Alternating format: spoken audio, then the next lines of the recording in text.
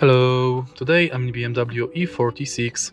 In this video I'll show you how to manage automatic gearbox.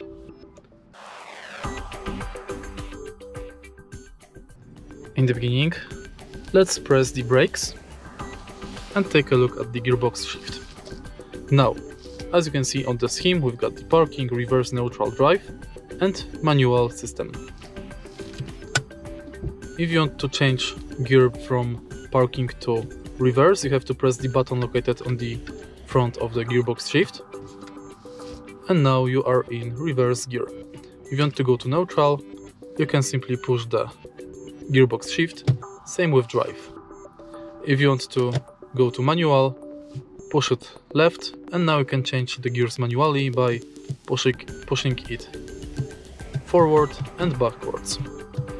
You can see your current gear on the speedometer display right here.